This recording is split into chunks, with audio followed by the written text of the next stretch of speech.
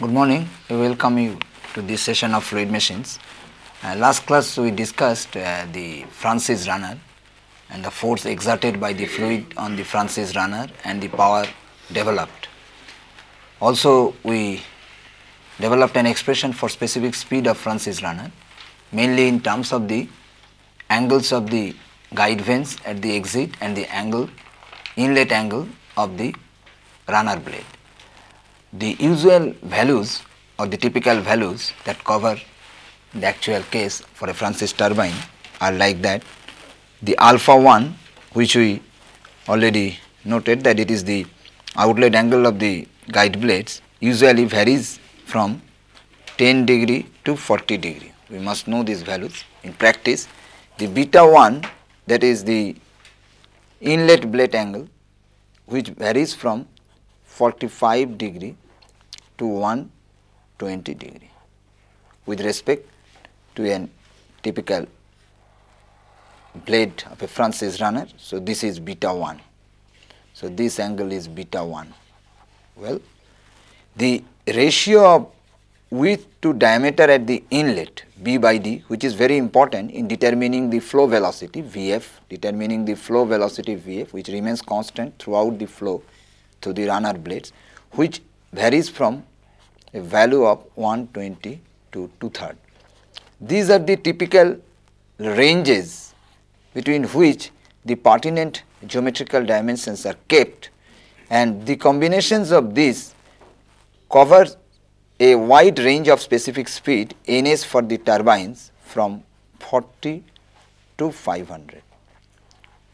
Very wide range of specific speeds covered by a Francis turbine, radial flow reaction turbines.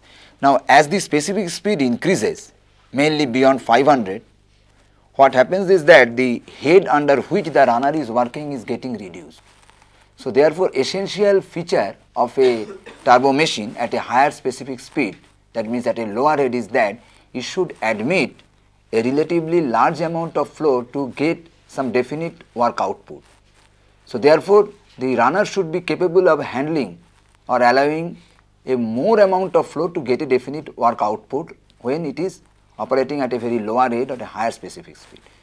And this, to meet this requirement, the shape of the runner blades have to be changed and the type of the runner also changes. For a maximum flow through the runner, the flow velocity has to be axial. That means, if the flow rate through the runner blade has to be made very high, the flow velocity has to be axial. That means, the direction of the flow velocity should be parallel to the direction of the axis of rotation. And to do this and to accommodate the flow and to extract the work from the fluid flowing through the runner, the shape of the runner blades have to be changed. So, this is accomplished in a machine known as axial flow turbine. Axial flow turbine. And a machine of this type, axial flow turbine, was first developed by an Austrian engineer, Victor Kaplan, and that is why the name of this turbine is Kaplan turbine, according to the name of the scientist, Kaplan turbine. So, Kaplan turbine is specifically an axial flow reaction turbine, which is used for a very high specific speed range beyond this 500 at higher efficiency.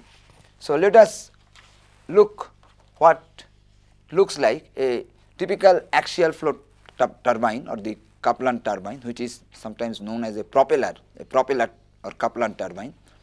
You see, these are the guide vanes. So, fluid, while after passing through the guide vanes, the pipe bends are such, the ducts are such, it is bent at right angles in the axial direction. So, it first enters to the guide vane almost in a radial direction, as it happens also in case of a Francis turbine. Then it is turned to right angle to the axial direction. So, these are the rotor blades or the runner of the turbine. So, this is the shaft. Usually those machines have vertical shaft. So, if we look a plan view, so the runner blade looks like this. The numbers of runner blades are usually small. So, here what happens, the fluid flows parallel to the axis of rotation throughout the runner. which means the entry is axial, the exit is also axial. Now, I have mentioned earlier also the purpose of the guide vanes is to direct the fluid accordingly to the runner blades and also to impart a little amount of pre-whirl, that means a tangential component of velocity to the fluid. Now, the tangential velocity in the fluid approaching the runner is such that it can be approximated by a free vortex motion. Why? If we neglect the friction in this duct, then we can say that in absence of friction and when no work is done or extracted from the fluid, then the tangential velocity, if there is any, follows a free vortex type of motion, which means the tangential velocity decreases with the increase in radius. But what happens to the blade velocities? The blade velocities increases with the increase in radius because it is a solid body rotation. So, to take care of this different relationship between the fluid velocity and the blade velocity, typically the tangential velocities, the tangential velocity of the fluid approaching the blade and the blade velocity, linear blade velocity, blades are made twisted. Twisted means the blade angles from inlet, that means the root, not inlet, I will tell the root to the tip is varying. This is known as twisted blades. These blades are made twisted, twisted blades, twisted blades. Twisted blades. The blades are made twisted. So, the flow takes place axially, almost axial through the blade. A typical peripheral section of the blade is like this. Now, if you draw the velocity triangle here, you see that the velocity triangle is like this usually. The most important feature is that flow velocity, that means this is the rotor speed u, this is the VR1 and this is the inlet velocity. This is the flow velocity Vf, which is axial here. That means in reaction turbine radial flow, we have seen the inlet, that means either with respect to blade or the absolute velocity was in radial and tangential plane. Then it has both radial component and tangential component. In case of an axial flow turbine, it is other way. It has got tangential component, this is the tangential component Vw1 and an axial component, which is the flow velocity Vf1. The outlet velocity triangle, if you draw, will be the same as that of a radial flow reaction turbine. This Vf2 is equal to Vf1, which is equal to Va, that means the axial velocity of flow. And this is typically, sorry, this is this direction, this is the u and this is the Vr2. One important thing is that the blade velocity is same at both inlet and outlet. In my diagram also it does not look like that, their lengths are not same because they are same, because they are in the same axial, they are in the same radial location, that means the flow is in axial direction. So, radial location at inlet and radial location on outlet is the same. So, this is the principal feature of a axial flow turbine. The blades are twisted and the flow is throughout the axial. The main feature is that in this case the flow velocity is much higher as compared to that in the radial flow reaction turbine, and the flow velocity is here in the axial direction because the main flow is in the axial direction. So, this way this turbine is capable of handling a very high flow rate and therefore, it is suitable for a lower head or a higher specific speed at higher specific speed, higher specific speed. The runner runs full, completely filled with the liquid, so that the reaction is imparted on the liquid, and moreover the degree of reaction in this type of machine is higher than that in case of a radial flow Francis turbine. Well, after this now I will go to the discussion on draft tube, application of draft tube.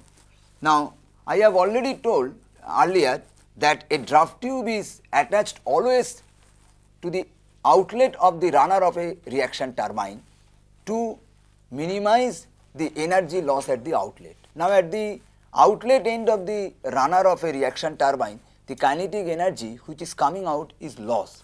So, if the fluid comes with a very high velocity, that means the loss in energy in terms of the kinetic energy of the fluid is very high.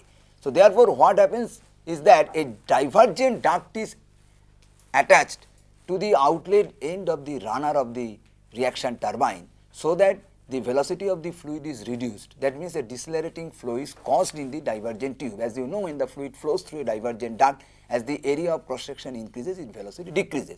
So therefore, at the outlet end, the velocity of the fluid gets reduced, and therefore the rejection of energy at the extreme outlet of the machine is very less.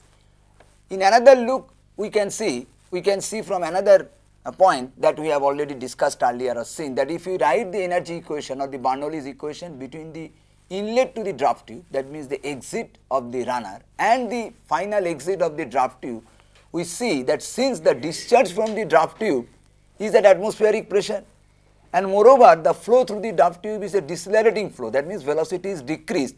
So therefore, the pressure at the upstream part, that means for example at the inlet of the draft tube, is will lower than the atmospheric pressure, because pressure has to increase for decelerating the flow, which means in other way the outlet end of the runner is running at a lower, is running with a lower or a suction pressure in comparison to that of a runner without a draft tube. So therefore, the effective head across the runner is increased by attaching the draft tube. This can be looked from this angle also, that draft tube reduces the pressure at the runner outlet.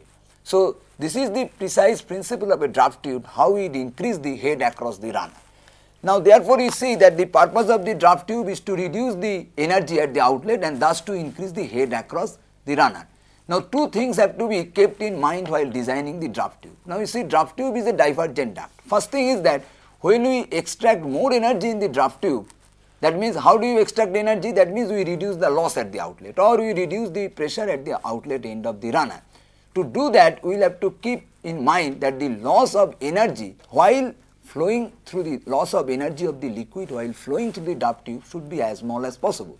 So what are the sources of error? One source of error is the usual friction loss, that is the friction between the fluid and the solid wall, or between the fluid to fluid.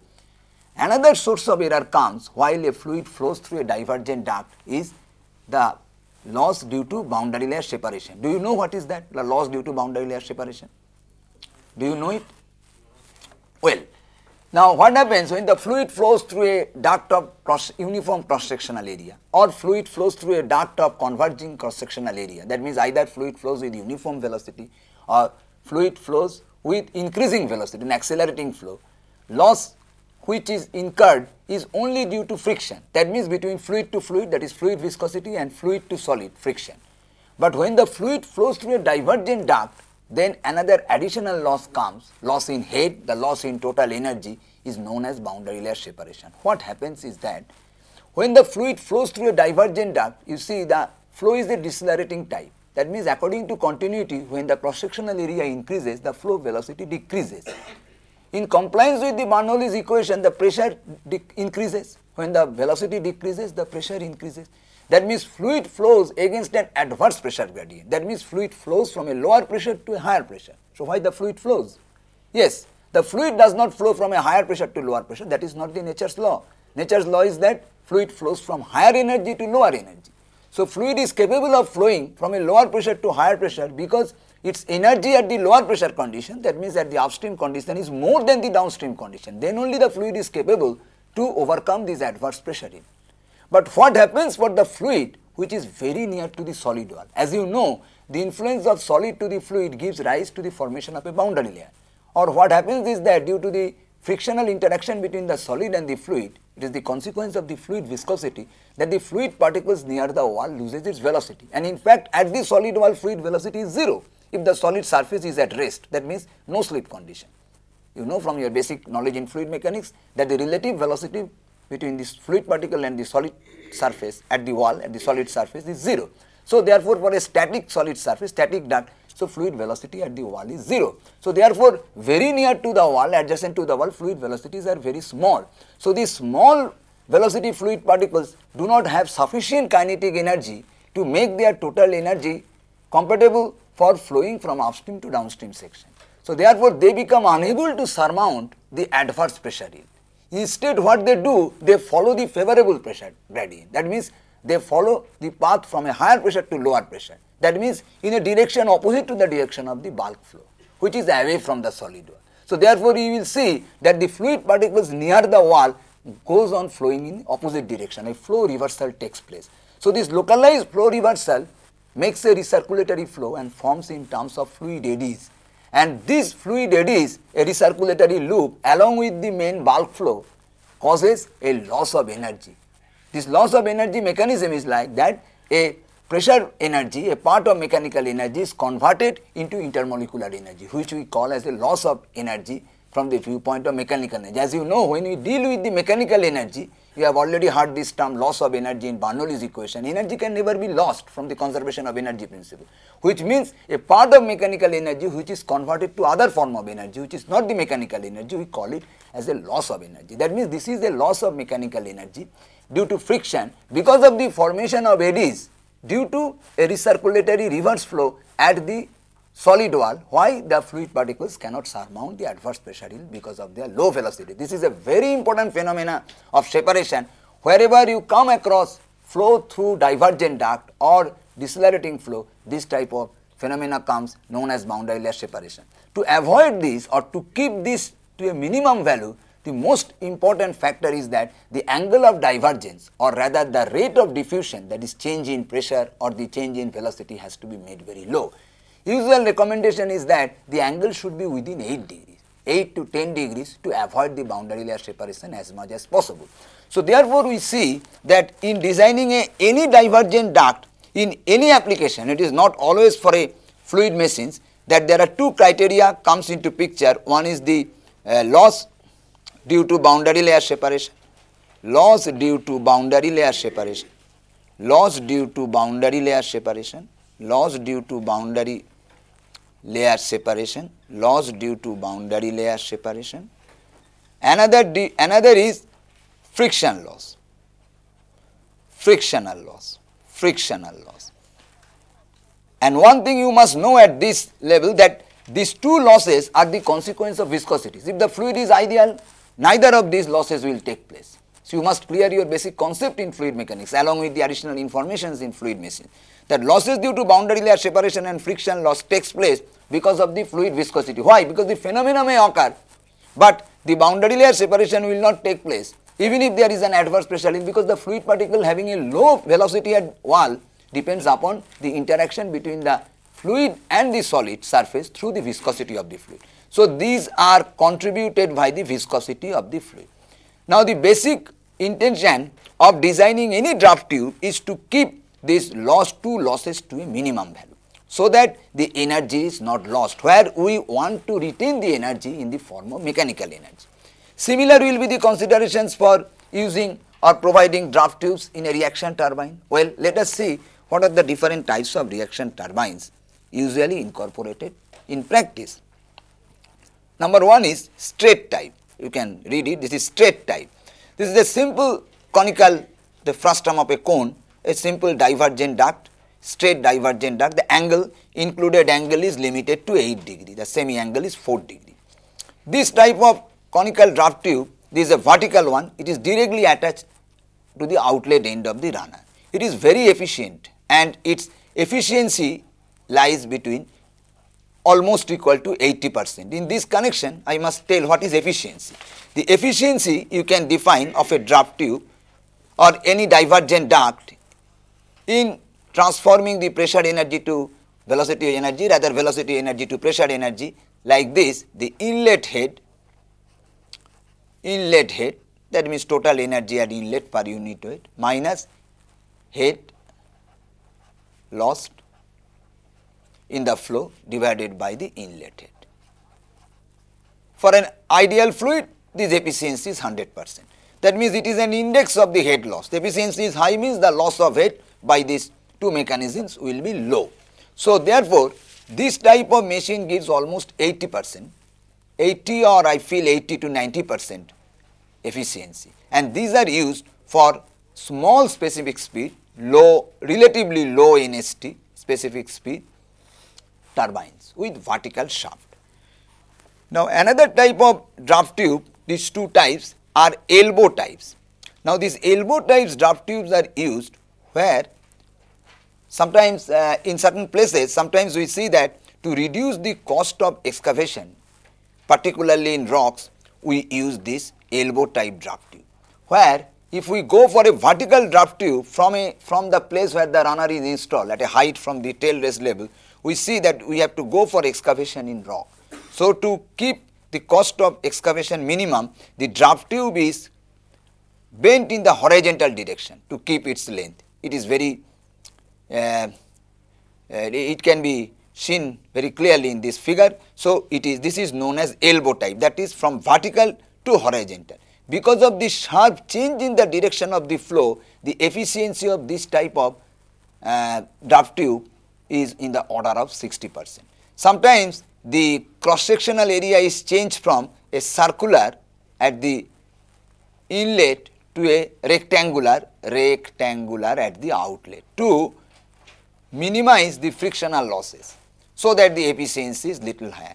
So, in practice several types of draft tubes are used. So, you see the angle of the draft tube is limited, that is divergence angle, by the flow separation loss, and the length of the draft tube is being compromised within the friction, between the frictional loss in the draft tube and providing the length suitably either in the vertical direction or horizontal direction, depending upon the places of application. Whether to reduce the cost of excavation in rocks, we have to place a horizontal part, we have to incorporate a horizontal part, where the vertical part of the inlet portion has to be bent with the horizontal part in sacrificing certain amount of loss by the change in direction. Now, after this I will come to another very important phenomena, cavitation in a fluid machines. Now, cavitation, this word as applied to the fluid flow is not necessarily restricted to fluid machines or a reaction machines. This is applied to any fluid flow problem or to any hydraulic circuit. Probably you have heard the name cavitation while reading the siphon in your basic fluid mechanics class. While you have read the siphon, you have seen that the pressure becomes low at some points in the siphon where the problem of cavitation comes. What is cavitation? Now, let us define the cavitation in this way, that if there is an hydraulic circuit, that means the circuit which contains the flow of a liquid, and if there is any chance of having pressure lower than the atmospheric pressure at some part or during in some region of the flow of that hydraulic circuit. So, in that case one has to be very careful that this pressure, that the minimum pressure which is below the atmospheric pressure should not fall to the vapor pressure, below the vapor pressure or equals to the vapor pressure of the liquid at the working temperature. Why? If the minimum pressure in the hydraulic circuit falls to the vapor pressure of the liquid at the working temperature, liquid starts boiling at that pressure. So, when liquid starts boiling, so pockets of vapor, liquid vapor will be formed which will simply lock the flow or stop the flow. This is precisely what is known as cavitation. What happens thereafter is that when the vapors are formed where the pressure is sufficiently low, they are carried away with the liquid to a high pressure region where the vapor collapses or bursts, forming into cavities, and the liquid from surrounding zone rush to fill up the cavities. And if this phenomena, bursting of the vapors, takes place very near to the wall and liquid from the surrounding region rushes to fill up the cavities, they causes an erosion effect to the wall of the tube or wall of the duct, causing damage. The damage is found in the form of pores in the wall of the duct or wall of the tube. So, therefore, it is dangerous to allow such phenomena to occur. Not only the flow will be stopped, within few minutes the wall of the duct or the duct itself or the tube itself of the hydraulic circuit, that part of the tube will be damaged, will be worn out. So, this phenomena is known as cavitation. So, therefore, we will have to have a check at the minimum pressure section or the point of the hydraulic circuit, so that the pressure at that point should be at least more than the vapor pressure of the liquid corresponding to its existing temperature. Similar is the case for a draft tube. Now, if you write the Bernoulli's equation as I discussed earlier, at the inlet to the draft tube and the outlet from the draft tube, let us consider the inlet where the pressure is P minimum, because we know that in a draft tube this minimum pressure will occur at the inlet to the draft tube, that means at the outlet of the runner. Then I can write the equation like that, P minimum by rho g, let V is the velocity there, that means this V is the velocity coming out from the runner outlet, or this V is the velocity at the inlet to the draft tube. Let Z is the vertical height from a reference datum, which is usually taken as the tail race. That means this is the height from the tail race to the inlet of the draft tube. That means this is the height at which the runner is placed. This I can write is equal to Pa by rho g, because the outlet pressure of the draft tube is the atmospheric pressure. Draft tube discharges liquid into atmosphere. Now, if we neglect the velocity at the outlet end of the draft tube, we can neglect it if we consider the draft tube's cross-sectional area is such that its velocity at the outlet is negligibly small compared to its inlet, then the datum height is 0 because we have taken the reference datum at the tail race level itself. Then another term is this head loss, HF. That is the loss in energy due to friction and boundary layer separation, or due to the change in direction. So, it consists of all the losses in course of flow through the draft tube. So, here we see that P minimum by rho g is equal to Pa by rho g minus V square by 2g plus z plus hf. So, we see that if the velocity at discharge from the runner or at inlet to the draft tube is very high, or the height at which the runner is placed from the tail race level is very high, there is every chance that the minimum pressure at the suction may fall below the vapor pressure, because the minimum pressure will depend upon this quantity. More is the velocity at the inlet to the draft tube, more is the height of the runner from the tail race level, less is the pressure at the inlet to the draft tube. Of course, the friction makes an advantageous case in this situation for the P minimum, but the frictional loss is very less as compared to the total energy V square by 2g plus z. The friction puts a sort of resistance. You can understand physically this way. Sir, why? You may ask that friction increases the pressure, because friction puts a sort of resistance to the flow, frictional loss, so that the upstream pressure is somewhat increased. So, the influence of friction here is favorable as far as the reduction in the P minimum is required. Now, the basic consideration for cavitation not to occur is P minimum should be greater than PV. That means the vapor pressure of the liquid used. Now, what happens in practice is like that. If I write this equation, that equation little here itself in a different manner, we can write with a little other form, with another form rearrangement. V square by 2g is Pa by rho g minus P min by rho g, well, plus hf, or rather V square by 2g minus hf is written Pa, a little rearrangement is made, minus P min by rho g, well, minus z. Now, this part is expressed in practice as a function of the head across the runner. That function is sigma c. So, let us express this way. You can see this. Then we can write that sigma c becomes equal to Pa by rho g minus P minimum by rho g minus z by h. This sigma c is known as critical cavitation parameter. Critical cavitation parameter. Critical cavitation parameter. Critical cavitation parameter, and it is an operating condition of the turbine which depends upon the minimum pressure at the runner outlet, the height at which the runner has to be installed, and the head across the machine. Another parameter, sigma, is defined according to a German scientist Thoma, is known as Thoma's cavitation parameter, which is used as a design criteria or a design parameter to determine whether the cavitation will occur in a particular situation or not. What is this?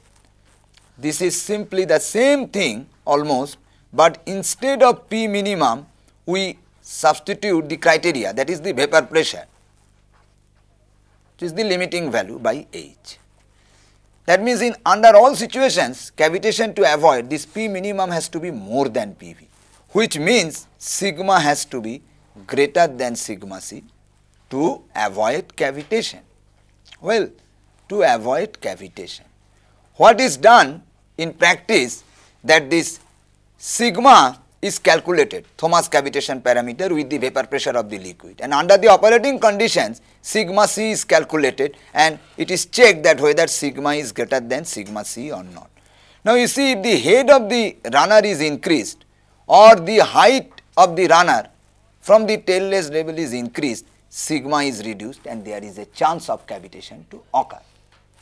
Usually what is done in practice, that from this equation the maximum value of Z is calculated. That means let us write the Z max, that is the maximum height of the runner, that means the maximum height at which the turbine runner can be placed will be sigma, rather I can write this way, PA by rho G, when the P minimum will reach PV, PV by rho G minus sigma C into A. That means this equation gives Z is equal to PA by rho G minus P minimum by rho G minus sigma C H. So when P minimum will reach PV, that is the vapor pressure, which will give the maximum Z. So the values of sigma C, the operating parameters, are known to us in case of design, while we design the turbine. So knowing the value of sigma C, we find out what is the maximum Z that is required. Now sometimes it appears that when H is very high, that means turbine operating under a very high head, that means a low specific speed, Z max is reduced. Sometimes it appears that Z max may be negative, that is turbine has to be placed below the tail water level. The situation is not so. This is because the sigma C here is a function of specific speed of the turbine. I give you an example that if we plot the values of sigma C which are available to the design engineers in practice with NST, the values are like this for a Francis turbine, Francis. For a Kaplan turbine, it is like this, Kaplan turbine. Now it is found for a Francis turbine, the values of sigma C is a direct function of the specific speed. So when the head is high, specific speed equation Np to the power half by H to the power 5 by 4. That means at a higher head the specific speed is low. So therefore we do not go for a Kaplan turbine, rather we go for a Francis turbine where we find at a lower specific speed, these all specific speed range for the reaction turbines only. At lower specific speed the values of sigma C is also low. So that if we employ the value of sigma C even at a higher rate, we get a value of Z max which may not be negative. So the difficulties can be avoided, that turbine may not be set at a level below the tailless water level. But the height above the tailless water level must be very small, not very high, to avoid the cavitation. Well, so this is about all, this is all about the cavitation in a reaction turbine. So if you have any questions you can ask me. So today up to this only. Well, please, any question?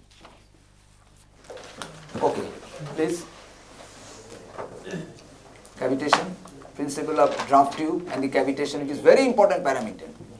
Cavitation is a very important parameter in designing any hydraulic circuits where there is a chance of pressure within the circuit to fall below the atmospheric pressure. So you must know this thing. Any question? Okay, thank you.